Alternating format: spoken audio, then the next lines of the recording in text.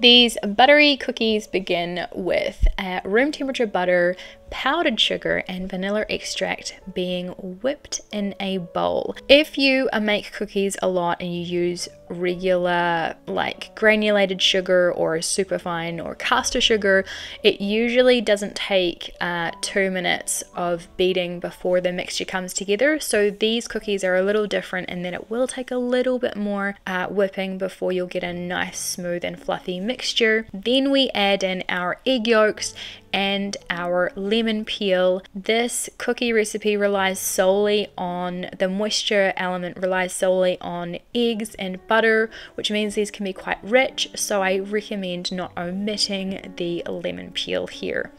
Once we toss in our flour, the mixture will come together kind of like the butter and sugar, but just keep on the lowest setting until it really starts to clump together. And then I proceeded to form a dough to then dip my scoop into to form my individual cookies. The ice cream scoop I used here, the size of it is 4 centimeters or 1.57 inches. Then I proceeded to roll in my palms and then just flatten slightly to create a really nice consistent size before indenting for just consistency and ease with a honey dipper. So the honey dipper needs to be thoroughly coated in flour, and then repeat the flour coating before continuing the process of creating those thumbprint indents. We want to then brush over our egg whites, which act as kind of like a glue for the walnuts to